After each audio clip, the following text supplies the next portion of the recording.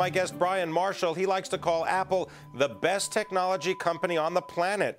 And now he's going a step further. He's raising his price target on the shares. Brian Marshall is with Broadpoint AmTech, and he joins us from San Francisco. Brian, good to have you with us. Thanks, Pimm. All right, Brian, so before we get to the $260, is it $60 price target for Apple shares?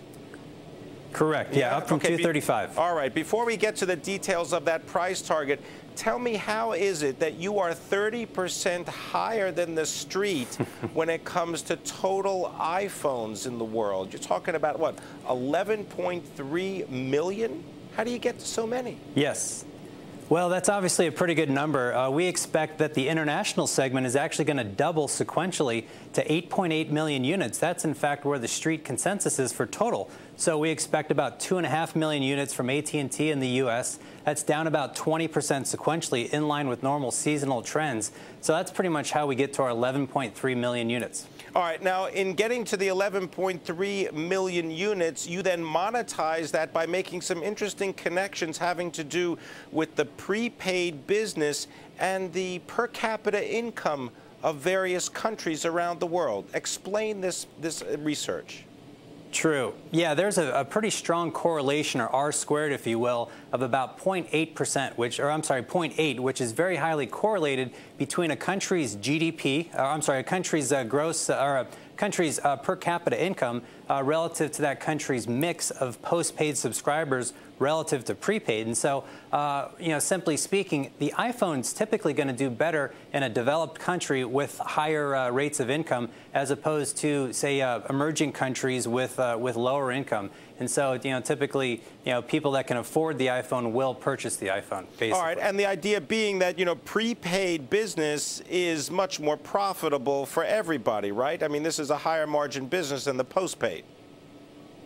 Well, I actually think that the postpaid might be a little bit more attractive because you're locking in your subscriber base. And so when you purchase a prepaid card, which, Apple's not really going after at the end of the day, you're basically buying minutes. What you want to eat is what you're going to buy, relative to the postpaid market, where you're entering into a long-term contract, typically 24 to 36 months. And so I think that's really what the iPhone is targeting with its international carriers, is that postpaid market. So that's what we've chosen to focus on in our analysis. Right. I beg your pardon. When I meant prepaid, I meant that you would be signing up for a contract, that getting those contract subscribers is much more lucrative to the network carriers. And you say that right now the penetration rate internationally is like less than 1% for the iPhone.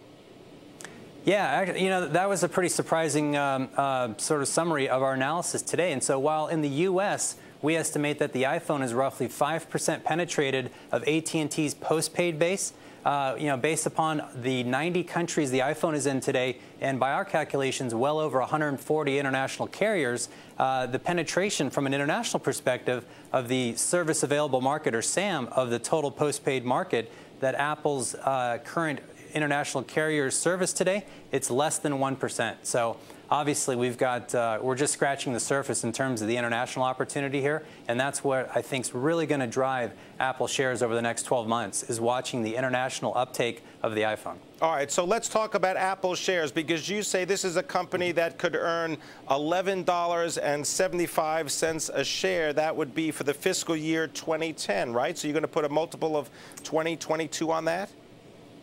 Yeah, almost. Calendar year 2010. So their fiscal year ended September, so we're just going out another quarter. So our pro forma calendar year 2010 number is $11.75. I think Apple is the best technology company on the planet today, so I'm willing to pay a 50% premium relative to the S&P 500. So, market multiple today is roughly 15 times. Loosely speaking, 50% premium to that is about 22 times. Take that 22 multiple times our numbers for next year, again, $11.75, and that's how we arrive at our target price of $260 a share. Roughly 25% upside from current levels.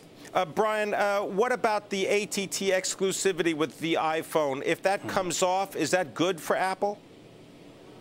I think so. Yeah, I mean, clearly the U.S. government doesn't want exclusive contracts. I don't think Apple wants exclusive contracts anymore. Clearly, in countries where we have multiple carriers, that's good for competition. That's good for unit and sub ads, and that's obviously good for the Apple model. And so My understanding of the AT&T contract is that the exclusivity arrangement is over in the June-July timeframe of 2010, at which point we believe that Verizon will be offering the iPhone. So it's our expectation for the second half of next year.